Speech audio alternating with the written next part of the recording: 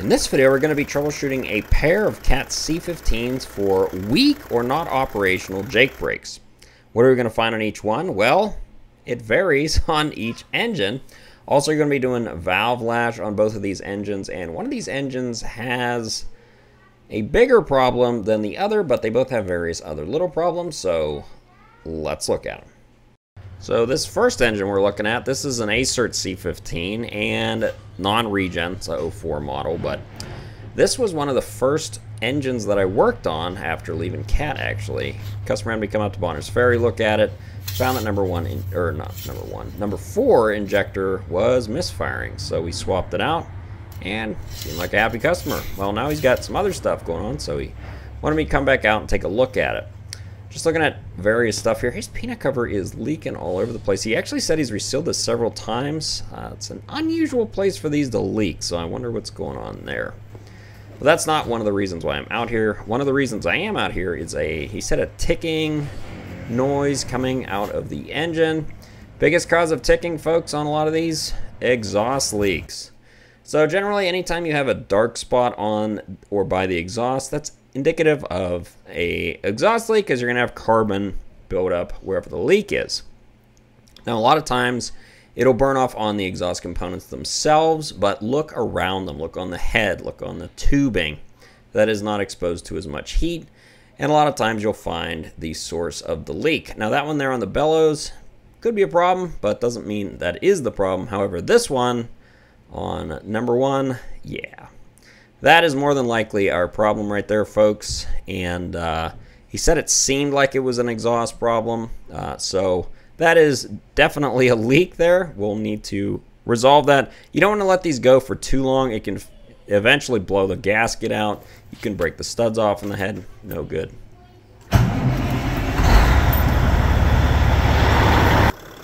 So what we're doing here is we're just verifying to see what the heck's going on. Is it actually sound like it's leaking? I don't really hear it too horribly bad, but I mean, it definitely does have an exhaust leak there. I don't hear anything else weird though with the engine. I don't hear any ticking or anything that I would really be concerned of, but I should probably pull the valve covers and take a look and probably run it. So what I do here is I found a lot of dirt and dead bugs and stuff get built up between the valve covers, so the best thing to do is take your brake clean can or compressed air and blow out between the valve covers. That'll usually dislodge and get rid of most of that debris.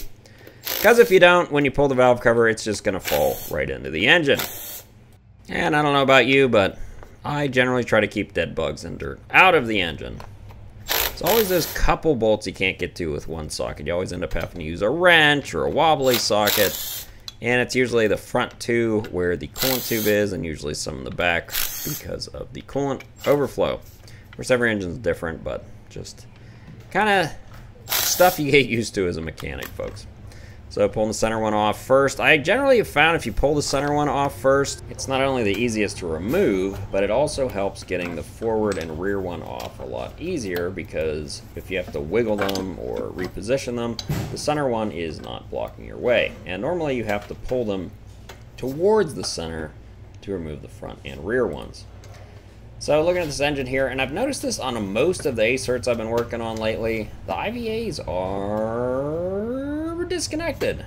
They're bypassed, and I understand IVAs are a problem-prone system. I do not bypass them myself. I don't do any sort of emission delete, but it's pretty common now to find them bypassed. So let's start this puppy.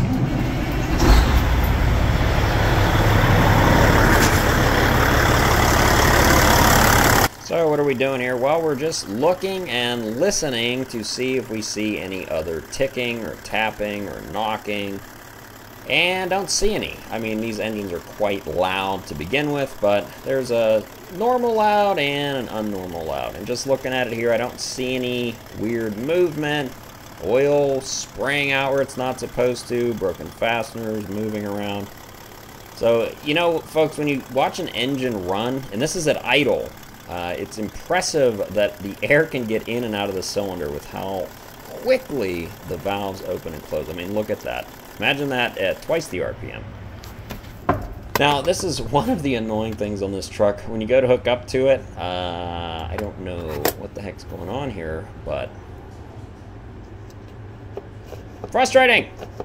I don't know. Someone must have done something with the dash. The retaining tab there for this guy is gone, so I'm going to take this little pick and hold it in place so I can plug the comm adapter in here. So what are we doing here? Well, we're hooked up to the truck, and it's going to be a little shaky here, folks. The rest of the video is not like this, just this little section here. And I'm just checking the stages of the Jake. So we're going to do low, medium, and high, and see if you can hear when they engage and when they don't.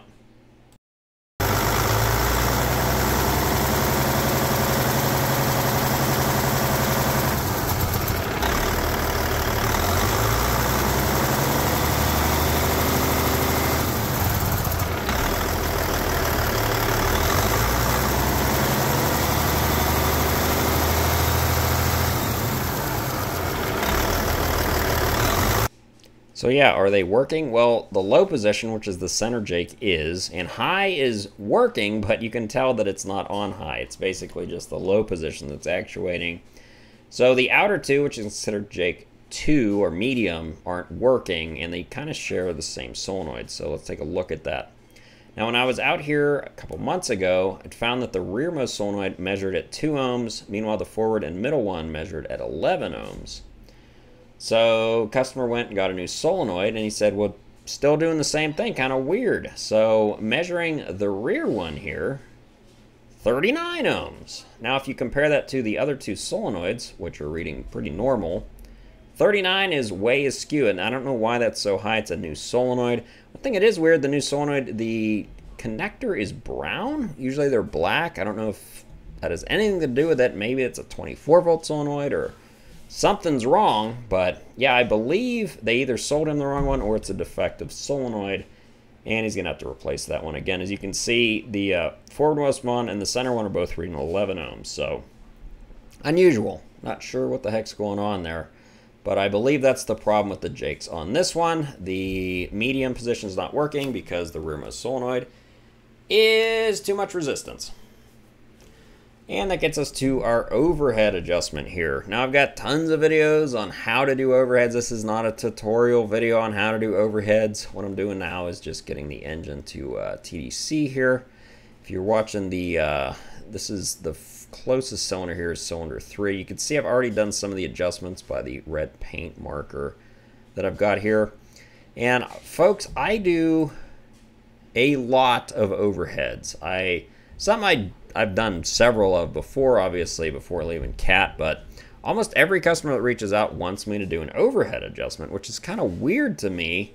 I would think I'd be more useful troubleshooting, which I have been used for, but it seems like overheads, which are, you know, they're a very important maintenance item. Most people are not comfortable doing them themselves. But I think it kind of highlights a big problem in the industry in that people are happy to do the maintenance on their engines, but a lot of times the dealership or the company doesn't make it easy for them. A lot of customers will say, yeah, I could take it to Peterbilt, but it'll sit there for 2 or 3 weeks before they do the valve adjustment. That's a real problem. Obviously, this is their business vehicle. Not only that, they have a lot of stuff in their vehicle, usually tools, personal stuff, and if you go drop it off, a lot of times they're going to have to empty that out, and then their truck's down for a while waiting to get this adjustment done. And also, you don't know the caliber of the person that's going to do the overhead, whereas if you hire me, you at least know what you're getting, and I come to you. So I think that's one of the reasons why I've been doing so many overheads. People just, they want them done correctly. They don't want the hassle of having to take it and drop it off, where I just come out and do it on site. So that's my theory. Could be wrong, but as you can see, this obviously sped up. I do not do the overhead quite this quick, although that'd be pretty cheap overhead because I bill by the hour. But yeah, we are doing the intake valves, exhaust valves. The IVAs are obviously, well, we're not going to be adjusting those, obviously, because someone has bypassed that system. Still have to do the Jake settings. His overhead was actually pretty close. He didn't need an overhead per se. Most of the settings, I could get the feeler gauge in there without really any hassle. A few of them did need, like this exhaust valve here on number 2. Did have to adjust that one, but I'd say about half the valves and the injector heights were fine. I didn't have to adjust them at all. And I used to loosen everything and just adjust everything, but anymore I like to get the initial readings to just see where it is. If they're all super tight or super loose, at least you can notify the customer and say, hey, look, these really did need adjusted or didn't really need adjusted at all. So just normal overhead adjustment, something that I have done a lot of lately. So let's have a little destruction of the week.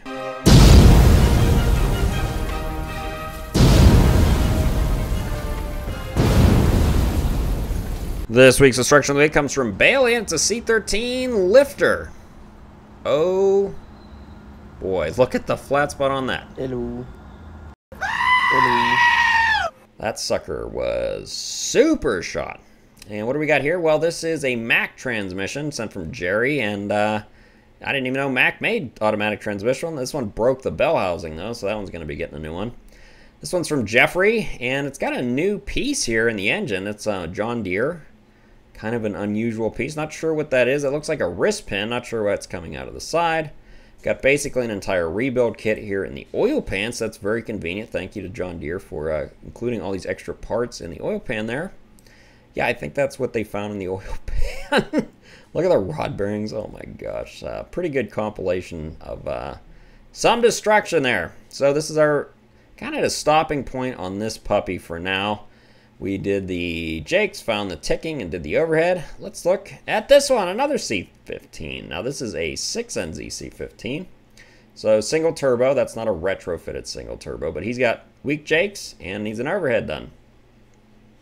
Noticing a common theme here, folks? So before doing the overhead, let's look at why the Jakes might be weak first. All right, folks, so pull the valve covers. Nothing is obvious as far as, don't see anything broken. But one thing I did notice right away, and an observant person will notice, this is 340C model, right? 340C. 340B. 340B. So he's got mismatched Jake housings, which pretty sure you're not supposed to have that. I'm not sure why he's got a B, and a C here. Yeah, I'm going to plug in and see what our serial number is because I don't see the tag. But with the mismatch there, that's going to create a problem. Usually they have different settings for the lash, for one thing.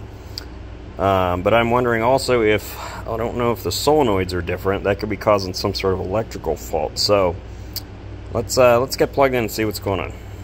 So one thing I always want to check is that the ECM is seeing Jake signal. Is it seeing low, medium, and high? We're on low right now. You can see it there on the bottom line.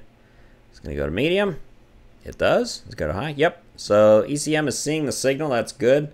Let's run this puppy and see what the heck's going on.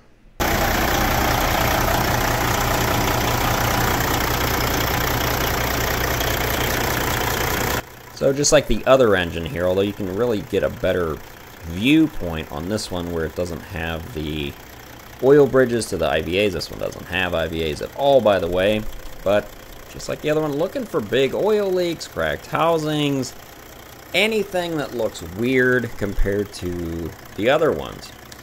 And yeah, I found lots of weird stuff over the years just by running the engines with the valve covers off. And yeah, sometimes you'll see stuff that you would never seen by running it and trying to figure it out without that. But yeah, don't see anything.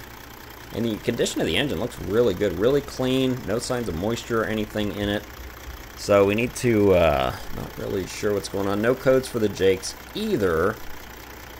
So we're going to have to do some other settings. Now, one thing I did notice when I was plugged in, the atmospheric pressure or barometric pressure sensor was showing a voltage low code, which is a short.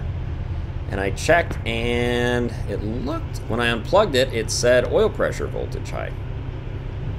So yeah, the oil pressure and barometric pressure were backwards. So I swapped those. Now it is no longer showing those codes. I don't think that has anything to do with the Jakes. Might have had some performance complaints he was unaware of.